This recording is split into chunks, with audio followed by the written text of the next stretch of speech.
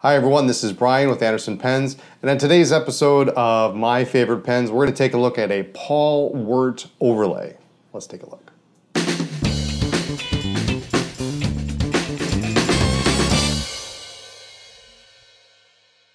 Okay, so here we have a very early Paul Wirt fountain pen.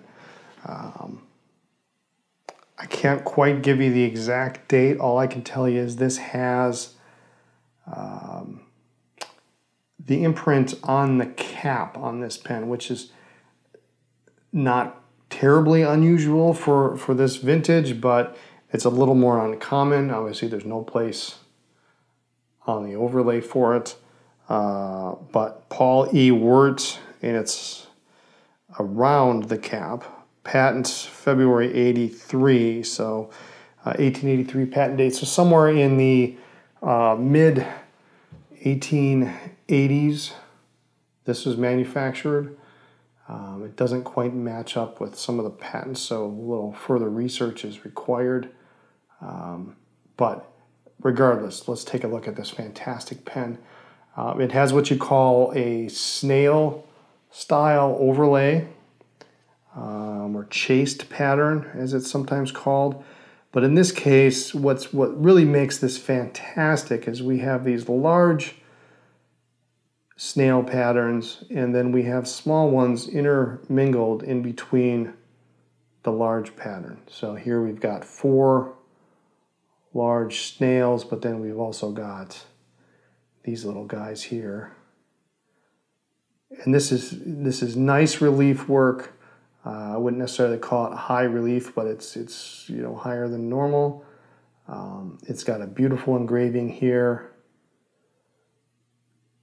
It looks like it's MCM, and this would have been a very, very special pen. The pen is otherwise unmarked except for the cap. There's no model numbers, nothing. There's a couple of breather holes up here. And when I originally saw this pen, I was a good friend of mine who comes up to me, and he brings me a lot of interesting pens. And he had this pen, and he also had a more unusual Waterman overlay. And I chose this pen because this is just so unusual. You'll see Waterman overlays all the time. Even the one he was showing me was even though it was a little more unusual, you can find it. You just almost never see this particular Wirt.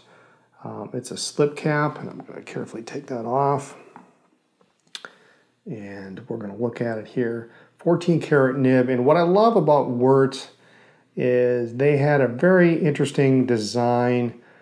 This is number 3 nib, and you'll notice there's no vent hole. And Wirt's big thing was they vented out the feed. So instead of putting a hole in the nib, we'll put it in the feed. We'll keep the nib nice and beautiful. Very simple engraving, Wirt number 3, and that's all there is to it. It's a fairly springy nib, as it should be for its era. If we were to post this,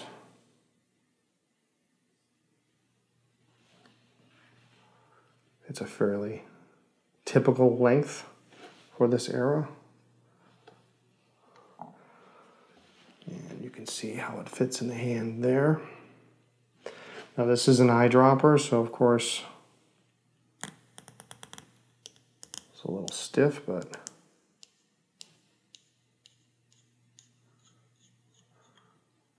we open it up. There's not much in the way of a feed there.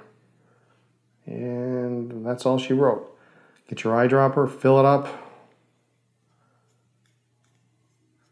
A little silicone grease on there to make it easier. And you're in business. It's just such a beautiful, beautiful, full, very busy overlay, and I like it. It was obviously done by hand, and it was just, it's just really something else. And today's pens just don't even compare to this kind of kind of art.